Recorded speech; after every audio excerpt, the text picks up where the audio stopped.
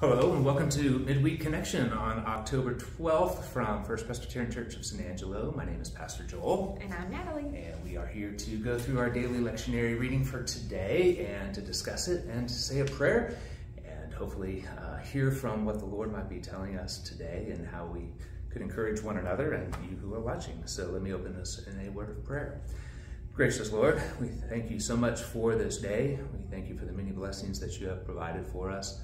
And Lord, again, we are grateful for your word to us, that we might hear from you and be transformed into the people that you would have us to be. So I pray, Lord, that you would be glorified in all we do and say here, and that the community of faith would be built up. We thank you and we praise you. It is in your name, Jesus, that we pray.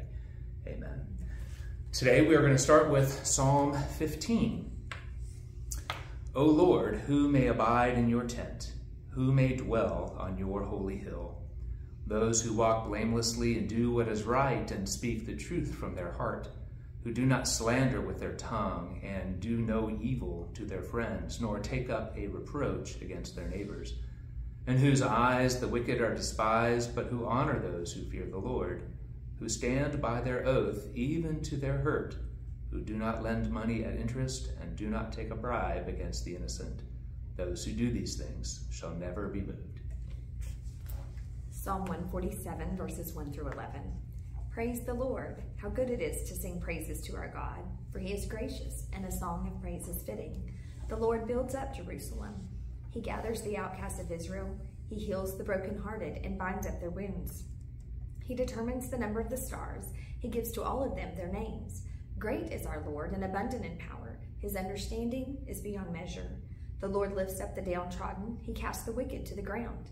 Sing to the Lord with thanksgiving. Make melody to our God on the lyre.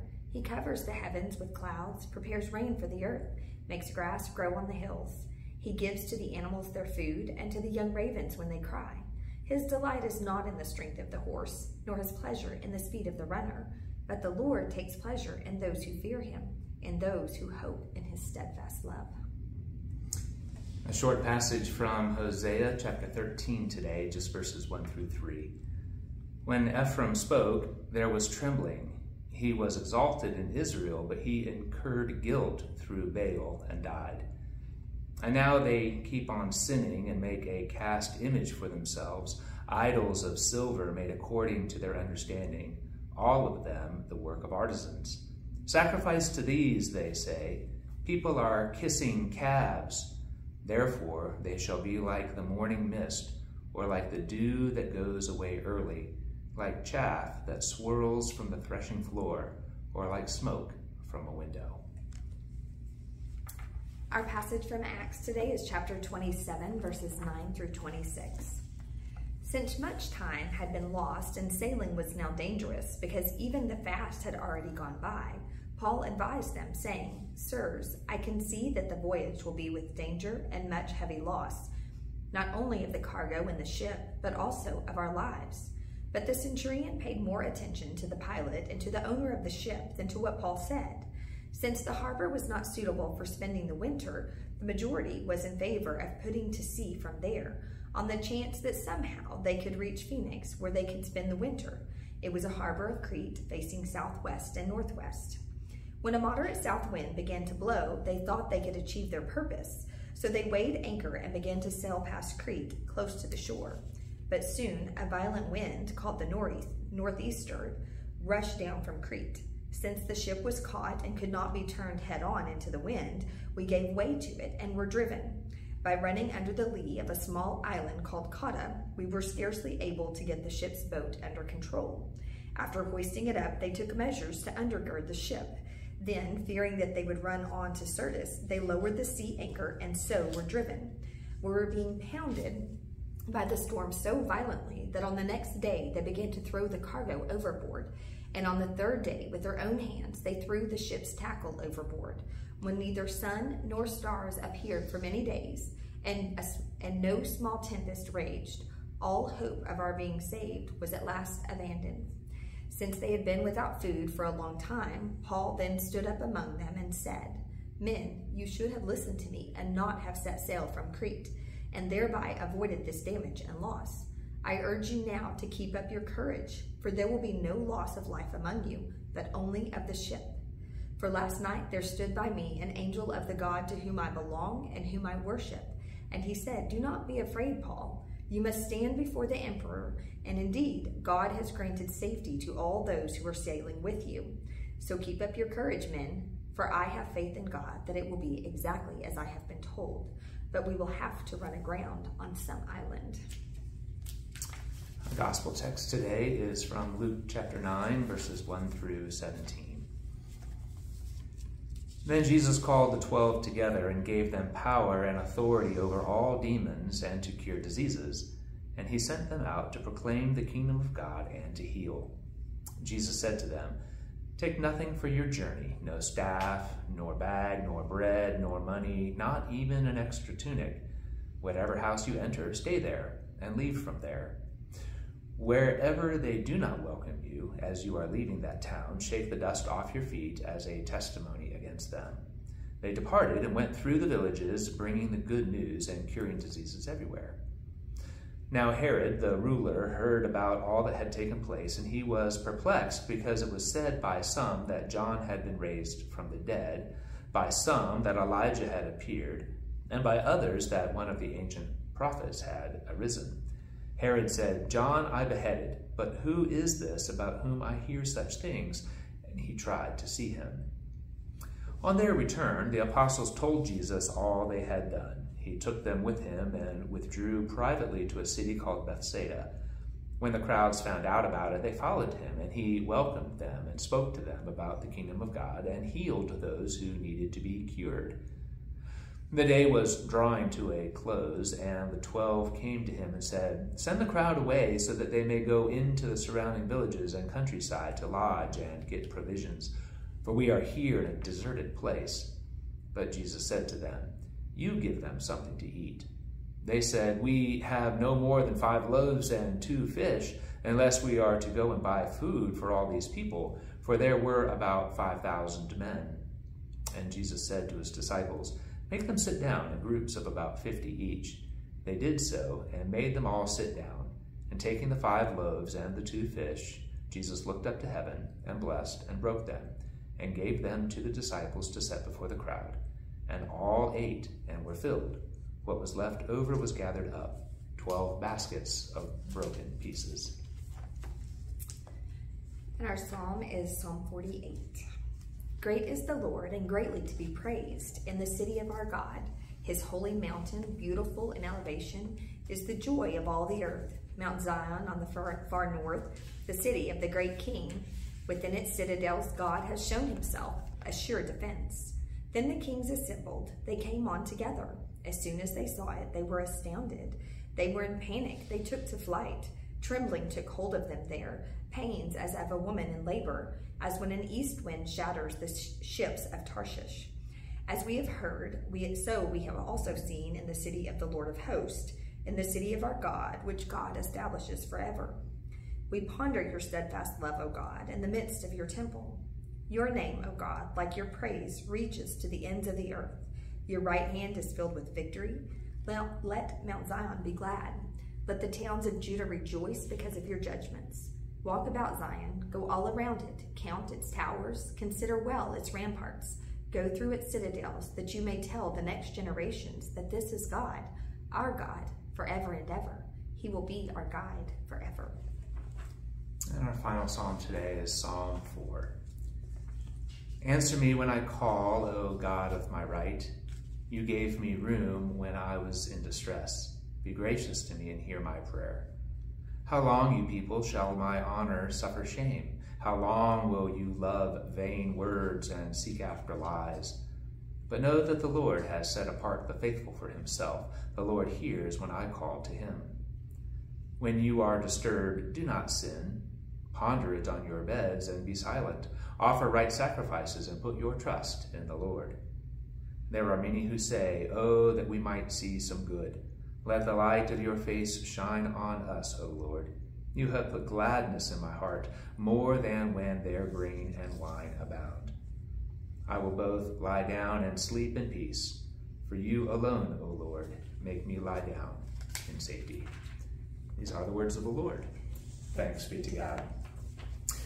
Before we start today, I just kind of wanted to, a little quick aside, that line that you read from Psalm 48, that the east wind shatters the ships of Tarshish. You know, it's just yeah, I was like, get it right. the tongue twists that sometimes occur, and it's just, you know, I think sometimes I find that in our translations, there are places where I think the Hebrew translators actually write it well poetically to try to keep with alliterations that probably do occur in either the Hebrew or the Greek, but I think they like to do things like that. So sometimes, yeah, the structure sometimes. Right. I had added a word in there somewhere. I put an also and then I was like, that wasn't really there. It was all right. I just like shatters the ships of Tarshish. I thought it was good. Well, so I think once again, with the variety of texts, I know we regularly talk about this, just looking at the different texts and to see how they can relate to one another. I'm thinking at this point, we've got this story in Acts. We've been in Acts for a while where Paul is describing Paul's final part of his missionary journey. Right. He had been arrested, but it was actually the Romans that were protecting him from the marauding, you know, the Jews that were trying to kill him. And now Paul is actually on his way to Rome, and he's on this ship, and the ship is sailing, but they got a late start, and so the winter storms are coming, and Paul encourages them to stay. Hey, we're too late. Let's stay. And they go, you know, the comment that was made that the centurion paid no mind to Paul, but paid more attention to the pilot of the ship and to the owner of the ship, who were like, hey, we got to sail because we've got a deadline to meet or something, or we've got this cargo that needs to be delivered. And it just kind of makes me think that why in the world would Luke, who's the author of Acts, include these seemingly mundane details of this story? Right. And it's just kind of made me think again of how God is involved in really every aspect of our lives. Right. That yes, this is about Paul. And yes, Paul is a follower of Jesus, and Paul is, you know, huge in the Christian church, but God is aware of every little aspect that goes on with his life. Right. He understands that the people that he's interacting with have their commercial and monetary goals in mind, and even that though is not. I mean, even that is included in the story. In fact, leads to this kind of disaster that they face. And as like the owner of the ship is thinking, hey, I've got this precious cargo, the centurion escorting his prisoners, whatever. I don't really care. Right. I want to make my money. I've got a job to do. I've got a job to do. And it's fascinating to me how all of that precious cargo ends up getting thrown overboard. Lost. And Paul continues to pray and hear from God, and we can even assume is, you know, interceding for the people on the ship. He's you know, he's a bound prisoner on his way to Rome, and yet he stands up and says, hey, here's where we are. Here's what you should do. You know, even the weird that line, you should have listened to me. Right. Like, I told you. It's like, come on, Paul. It's like, I wonder sometimes if there's, you know, Paul is human, right? Paul probably had his frustrations. Paul's probably like, I appealed to Caesar. Okay, we're going to Caesar, but you know, you should have listened to me. Just how real as a human being this story makes it out to be. How the conflicting values. Paul obviously wants to share the gospel. The owner of the ship wants to make a profit. The centurion wants to deliver his prisoner, you know, presumably alive. Everybody on the ship wants to stay alive. Right. And how that's all within God's providence. Right. And through all of that, and through this storm, Paul is able to then share the gospel. Right. The God I follow. Right. The God I trust. We will be delivered. There will be no life lost. And he speaks words of truth, because the angel appeared. So, God revealed this to him. So it's not just wishful thinking on Paul's behalf. He was told this, and so you have you have Paul willing to speak truth based on what God tells him, and so it required trust on his part. Yes, the Romans have him; he is a prisoner, but that's what got him in this whole mess in the first place, was sharing the gospel. So he is still. He has enough courage to still stand up, speak truth, speak gospel, and this whole scenario, this whole situation, the mundane details, but that is actually allowing him to share the gospel. Right. And so. Right. Paul continues to keep the first things. Right. What is the most important thing here? Well, the God whom I serve, who has called me to do these things, I'm going to do them. Right. And so we get, oh, sorry, you were going to say. Oh, no, I was just, I did, go ahead, finish your thought, and then I'll. Oh, I was going to jump into Luke 9. But okay, before you do that, so it's interesting, you said, keep the first things first. What if the story was different? What if Paul said, hey, God said he's going to deliver us, and they're like, oh, okay, and they just sit back and they just, whatever. But everything had to be lost first. So that monetary value, that monetary gain had to be tossed overboard. And so the end of this story, can you imagine the stories that the people that were on the ship, all was lost except for us. Whereas if they had been safely delivered, it's like, oh, well, our good sailing or this, that, or the other, or this. Their earthly goals were not accomplished. The ship was lost. The cargo was lost. But in that, there was a God who delivered. Right. And so because all of that was lost, that is the only narrative that comes out of this story. The gospel is the standing narrative. Well, I'm glad you jumped in there that was great. Now you've made me redirect now. I was going to jump to Luke. No, it's totally good, because I think this is why we do this in community, right? Because it's good to read and think and pray and ponder, but I think this is why we do things together, is we need to learn from each other. And so I think that actually makes a great part to jump back to our brief Hosea reading today, where again, in 3 short verses, they talk about that the people of Ephraim were casting silver images, idols that they were worshiping.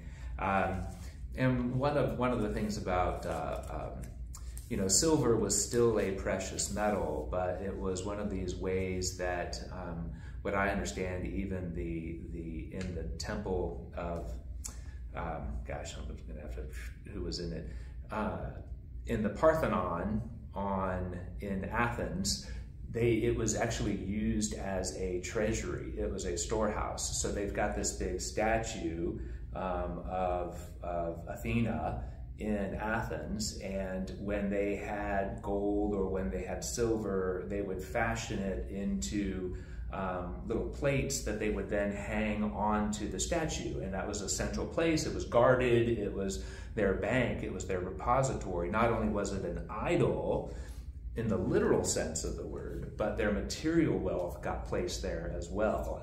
And so here's Ephraim, they're making silver idols and sacrifice to these. And so even back in the day, materialism was rampant. They were more interested in their money frequently than they were in an understanding of an eternal relationship with a transcendent God. Here's something tangible, here's something I can hold, here's my money. It is quite literally their idol. Right. But I'm telling you, if they had need to spend it, they would, here's a piece of silver. Right. And so in a very literal and figurative sense, they were worshiping material wealth. They were worshiping not just a cast idol, which was, but again, it's that idea of money being, and how that verse 3, they're going to be like the morning mist that goes away early, like the dew or the chaff that swirls on the threshing floor, or like smoke from a window. No matter how secure you think you've got it, it's not lasting. It's fleeting. I mean, can you collect dew? Can you collect smoke? Can you collect any of those things? Right. You can't. Right. They're Worthless so set and on fleeting. being able to collect and display and all of that, but yet it's right, like you said, worthless and fleeting. So I think that's a great connection between the Acts passage and Hosea. And you know it happens today. You know that there are people, well, we are all tempted. Right. Every one of us. I know it's important to balance your checkbook, right? But how often do we go, ooh, I'm doing pretty good this month, or oh man, I'm really struggling this month. Whatever it might happen to be, right. Where are we in our real trust? Are we keeping first things first, or are we putting too much confidence in our material success? And that, I think, is then a good segue to the gospel passage. When Jesus tells the disciples to go out and have authority over the demons and to cure the diseases, what does he say to them in verse 3? Take nothing for your journey. No staff, nor bag, nor bread, nor money, not even an extra tunic. Right. And that's a hard word. That's like, who goes out on a journey with nothing? Last road trip we took, 2 hours to pack and get everything together. Right. There's a lot of kids we got to pack for. Right. I mean, we went for, I don't know, like one night. We had to pack all the stuff. Right. For one night and get in the back of the car. I didn't do it till the morning we were leaving. It literally took me 2 hours, get every stuff together, get the car, like 2 hours from the time we started packing until we get in the car. Leave with nothing. Leave with nothing. I know I've said it to my kids, to my family before, yes, I pack what I think I'm going to need, but then I always say, but if I don't have everything I need, I still have a credit card. Right. It's like I will buy. They have Walmarts there. Right. They do. They have a Walmart. Let's face it, we have access to pretty much everything. And then, but I understand it's in this context, it's a little bit different because he's sending them out specifically to do ministry things, right? Where complete and total dependence on Jesus is required. The trust aspect was the first thing as we were reading through that, and when you read that passage, and when it said "take nothing with you," that was the first thing that came to mind, was this trust aspect. But even in the Acts passage, you see the trust that Paul had to exhibit. And then, it stopped at the, hey, you're going to have to run the ship aground. But even that would take a trust aspect. I mean, okay, so we're going to crash this That's going to sink the ship, right? Right. And ultimately that is, what happens. But that was the first thing that caught my attention as we were reading. Even the disciples gathered the fish and the loaves, and they had to be like, are you crazy? How in the world is this going to work? But yet they did it. Right. They did it. Right. They went and did it. We see a distinction between their obedience and then Herod's perplexity. Again, this is post the execution of John the Baptist, but here's this ruler, and we all know that Herod was probably one of the richest men that ever lived on the face of the planet, and here he doesn't quite understand. He's hearing these stories about Jesus, and he's like, well, that doesn't make sense. He's just some random itinerant preacher going around doing all these things. Like, how can he do all these things without authority, without power, without riches, without all the army, without all these things that Herod possesses? And yet Herod is unable to do the things that Jesus is doing. And he's like, is this John the Baptist come back to life? Is this Elijah? Is this one of the other Old Testament prophets? And he doesn't get it. I do always find it curious that, like in this right here, it's like, is this John the Baptist come back from the dead? And yet Jesus did come back from the dead. And they didn't. It's just funny how this idea, this concept of returning from the dead, that he puts it out there, is John the Baptist alive?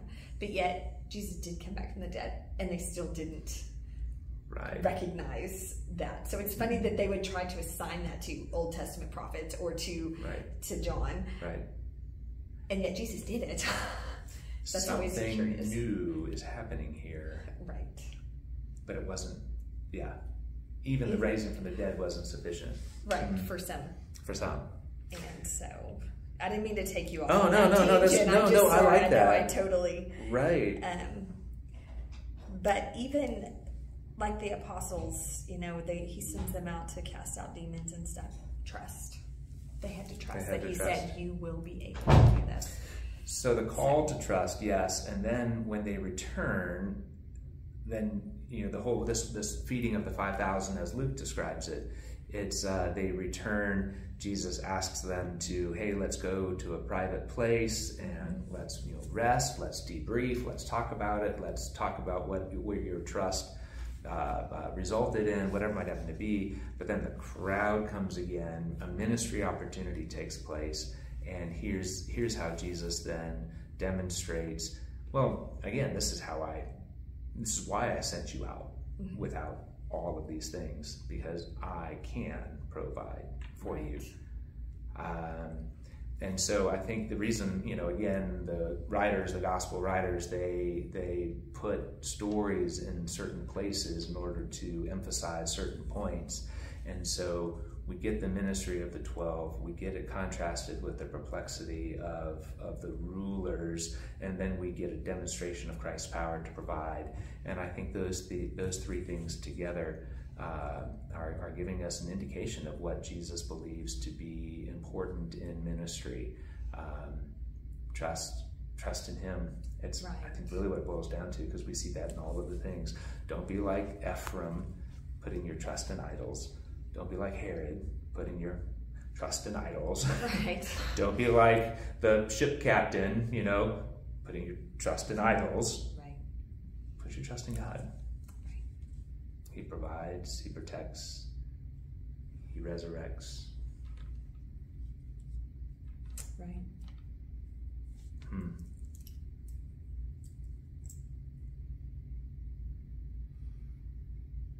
Good stuff. It is. So I think the ongoing challenge for all of us, Natalie, what does this mean in our day in, day out lives? How do we fully trust in Jesus to be everything that we need him to be? I think the entire world, the whole culture is giving us a contrary message. Absolutely. It's, yes, what you can do. And we are, what you can do. We are living in the midst of it. Every one of us is being challenged to accumulate, to fight for your rights, to whatever might happen to be. And I think, I love Psalm 4, just that, those questions that are asked in verse 2, how long you people shall my honor suffer shame, or how long will you love vain words and seek after lies? And I think it's just right. If we are not honoring God with our lives, we are, dishonoring him, and then we suffer shame as a result of that. But even that verse 4 commandment, when you are disturbed, do not sin, ponder it on your beds and be silent. Offer right sacrifices and put your trust in the Lord. I think, verses 4 and 5 of Psalm 4,